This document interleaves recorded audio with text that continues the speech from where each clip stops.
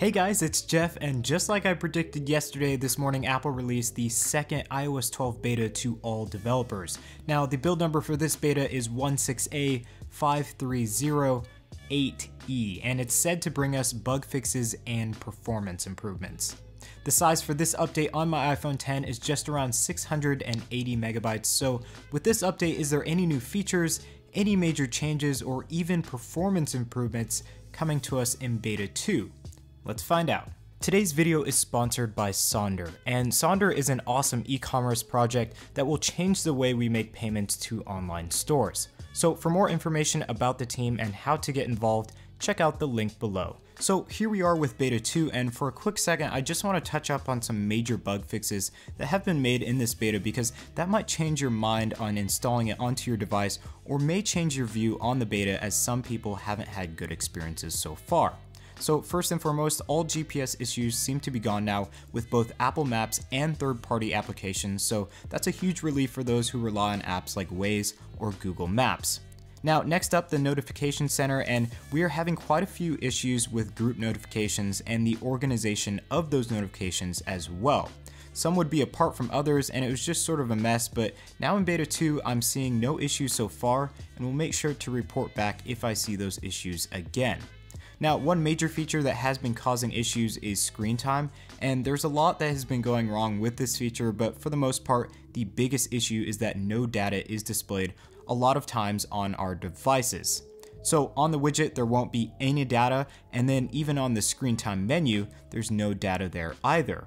On top of that, some of the data is a bit skewed, so I'll give it a few days on beta 2 and see how it is, but for now, the issues seem to be fixed, and hopefully they stay that way. Now onto our last major issue, and that is with the battery menu. And on the battery menu, we have some issues with the accuracy of the data, and more specifically, some issues with the overestimation of usage. So everything looks to be normal right now running beta 2, but I'll get back to you on this feature and how it's doing, because a lot of users were sort of enraged over the clearly wrong data that was being displayed.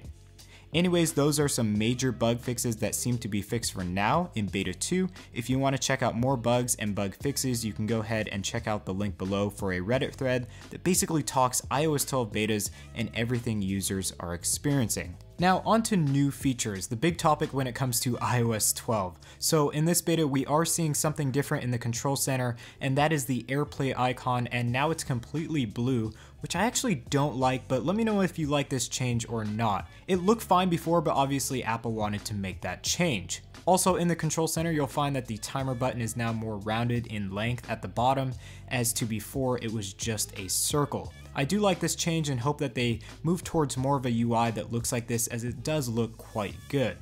Now, when you go over to the screen time menu, you'll be presented with a splash screen, which gives a brief description of the app, but it also allows you to set up screen time as a parent.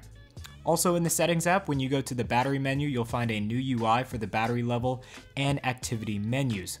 Also, there is more text under insights and Siri suggestions as well. Now when you go to customize your Memoji, there are actually a ton more customization options as you go through hairstyles and facial customization. There are also a few more accessories as well, so let me know how you like all of these additions, as it gives more options to personalize your Memoji. I really think Apple should keep on expanding on this, because hopefully that will bring more users to Memoji and Animoji as well.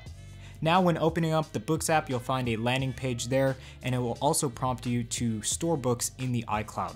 You'll also find a completely redesigned new Books experience as you go through the app. I'm really enjoying this, and I think that having it separate from the App Store sort of look is really nice, and this sort of black and white theme really flows well with the Books app. So let me know in the comment section down below if you use Books and if you like this change. When going to the widget page or notification center, you'll find a new carrier text on the top left-hand corner, and it will also change on the widget page as you scroll down through your widgets. Super interesting, but I actually prefer the old carrier text. Let me know what you like. I wish there was like custom text that you could put up there. That would be cool, but I know Apple really isn't into customization, so fingers crossed for that. Now overall, the animations of opening and closing apps seems to have changed, as the background sort of falls back or zooms out into place as you exit the app.